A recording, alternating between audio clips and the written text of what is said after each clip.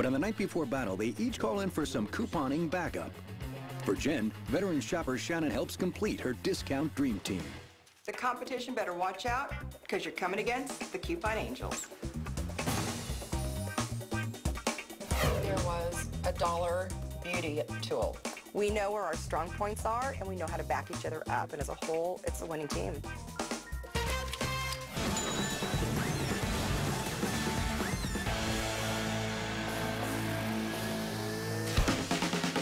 The savings showdown is about to begin, but first, here's how the competition will work. Each couponer must purchase at least $500 worth of products without paying full price for a single item. All items must be in the carts and at checkout before the 30 minutes is up. Scores will be based only on savings percentage. The less out of pocket, the better the score. And everything purchased must be donated to charity. The biggest challenge for this, 30 minutes to shop. 30 minutes? Wow. 30 minutes.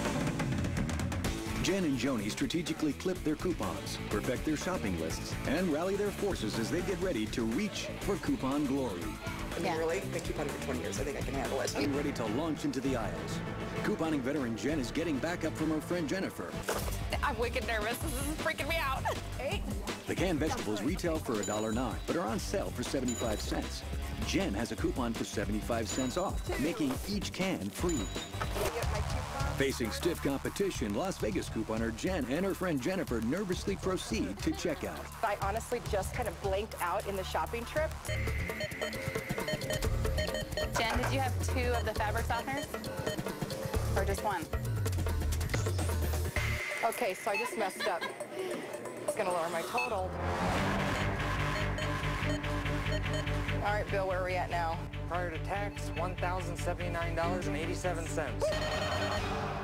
Your total before tax is $1,800.29. It was the longest checkout I've ever experienced.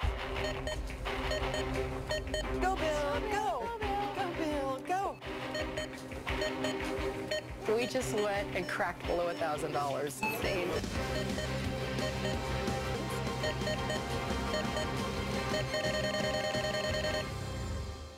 So your grand total without tax is 69 cents. Shut up. For real? All right, look what we have for you. That looks like a train coming out. There you go. This wasn't only just a personal best, which was fun to hit, but being able to donate back to my community was all the satisfaction in the world.